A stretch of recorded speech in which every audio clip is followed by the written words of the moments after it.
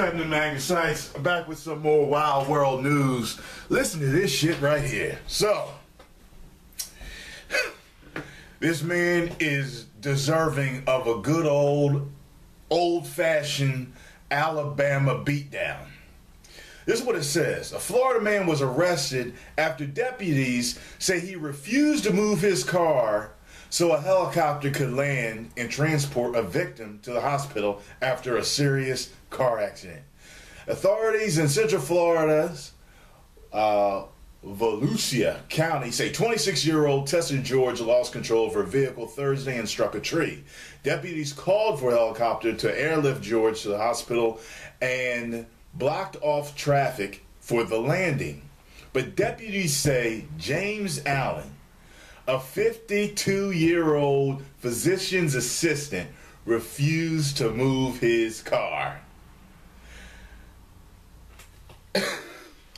Tell me what y'all would have did if you were the deputy that had to ask him to move his car and he wouldn't. I'm telling you what I would have did. I'd have yanked him out of his fucking car through the window and threw him on the ground. That's what I would have did. I'd have did it. And I would have moved the car for him. We'd have to see each other in court later, okay? Woman was in a serious accident. She could lose her life, and you refuse to move your fucking car? The rest of the article says the Daytona Beach News Journal reports Allen was charged with failure to obey police and fire department orders and resisting an officer without violence. He was released on his own recognizance Friday from a county jail. Allen could not be reached for comment. Of course not. Because the whole country of the United States of America will hate you. But now we know what you look like anyway. You're a piece of shit, whoever you are. I can't believe you. Well, you know, maybe I got it wrong. I'm just reporting what the media told me.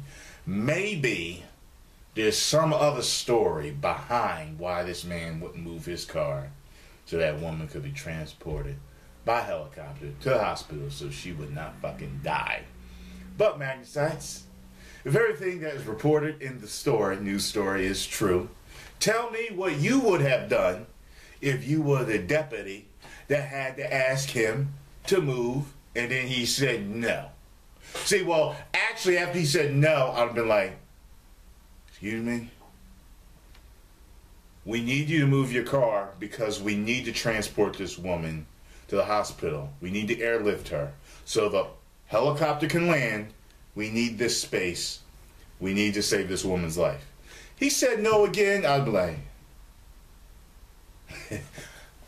I'd have yanked him right out the fucking car window.